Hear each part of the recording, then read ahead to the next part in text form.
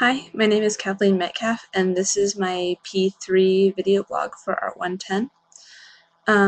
Okay, so this week was Flash Mob Week, and I participated in a total of 4, and I helped plan 1.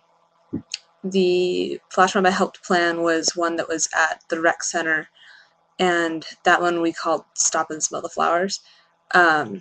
Because basically we went into the rec center and everybody came in with like a fake flower and they literally just froze, acting as if they were smelling flowers. Kind of a little more message oriented, whereas the other 3 that I participated in were the Human Dominoes, the Pac-Man, and Free Hugs. That one was fun. Pac-Man was just a lot of fun because we played a giant game of Pac-Man out in the quad area, I guess you could say, in Upper Campus. That one, I thought it was pretty well organized. Free Hugs, however, that one was a bit more surprise-oriented because with Pac-Man, we kind of all stood out there and we were in the area that we were going to be working in and figuring things out. So it seemed like not so much a flash mob as like an organized event. Whereas like with Free Hugs, we already knew what we were going to do, and people just sort of meandered down by the bookstore, and then as soon as anybody came up for a free hug to like 2 or 3 people that were over there, everybody just came from like all over in the shopping area and just like mobbed completely unexpected people. That was interesting, a lot of fun. But both of those were just good fun. The Dominoes one, that I think that one could have been better organized. It was it turned out okay. Not quite in, I think, the best area. There wasn't a whole lot of people there to see what was going on.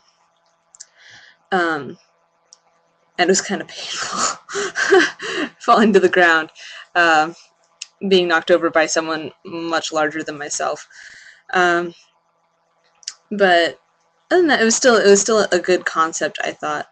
As far as concept is concerned, I like Free Hugs and the Stop and Smell the Flowers the best. So then, artist for this week, flash mob artist. The person I looked at was Charlie Todd, the creator of Improv Everywhere. I like his work. It's comedy for comedy's sake. Really interesting. The one that I saw that I liked the best was when they took over basically like a 4-floor department store in New York City, and they had a bunch of people in all the windows, and it was at night so you could see them really well, like silhouetted, and the whole thing was called Look Up More, and they had like signals going on so that everybody would be like dancing at one point or doing jumping jacks, and it was all just to get people to smile. And they did another thing in the subway in New York where people coming up the escalator, there was like signs at the bottom that says Rob wants to give you a high five, and as the people went up the escalator, there was some guy standing on the stairs there next to the escalator waiting to give everyone a high five at like in rush hour traffic in the subway. That one was pretty fun too. But yeah, I like that because it's just fun for fun's sake. Kind of the whole idea that some of the other flash mobs get at, where it's kind of creating like a worldwide playground. Then for performance artists, I looked at Karen Finley. Interesting woman. I was a little taken aback at first, just because of how like forward she is and how she doesn't seem to care much what anybody else thinks, and it's all about her getting her ideas across.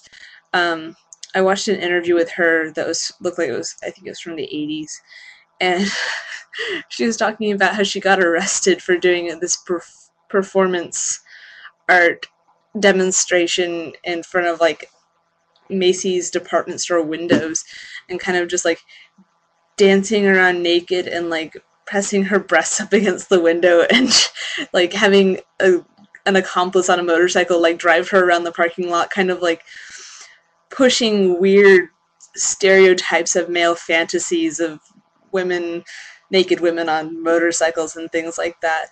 Um, she also did some interesting music tracks that were all super explicit. Um, I think to an extent a lot of her work has a serious amount of shock value, and also with some of her later stuff she's addressing more like responses to like trauma and life events, whereas some of her earlier stuff is more along the like the risque nude protest sort of thing. There's a like, in terms of being art, Charlie Todd and Karen Finley, they both get some messages across, like the whole look up more thing, kind of getting people to pay attention, which is a lot of what Karen Finley does, considering how she just gets people's attention by taking off clothes in public, and which apparently she doesn't do anymore, but that one was when she was younger. But like she did this like photo ream where she's naked, but she's being like doused in honey, and it's all like projects based around interesting uses of foodstuffs. But like between the two of them, they have some more, I guess, innocent messages that get across from Todd's work, because his stuff is fun for fun's sake and comedy.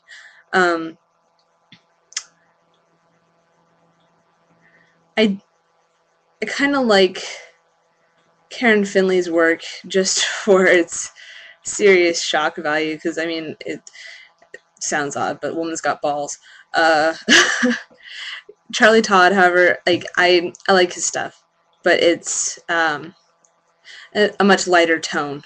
It's not as if he's tackling any huge social stereotypes or anything like that, whereas Karen Finley is challenging people to think about themselves and about their lives, about how they perceive other people.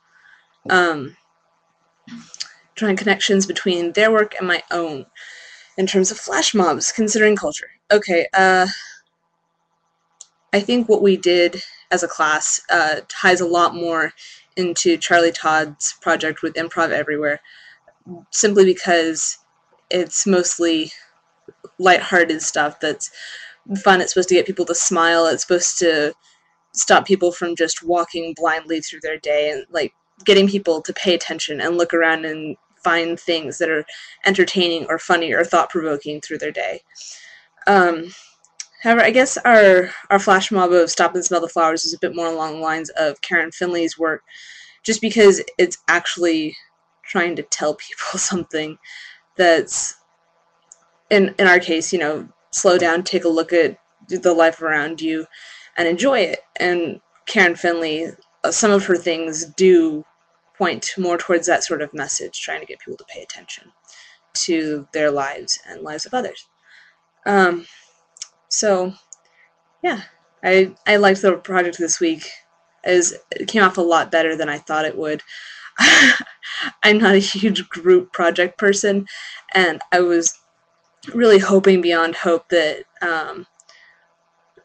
mainly organization would come out, and it did a lot better than I expected. I was kind of thinking that there might be some mass hysteria and people running around not knowing where to go. But yeah, it was a lot of fun, and I kind of pushed my boundaries because I don't interact with people, like a lot of people, all that often, and this kind of got me to do that and to step outside my comfort zone and do something that was fun and public and ridiculous.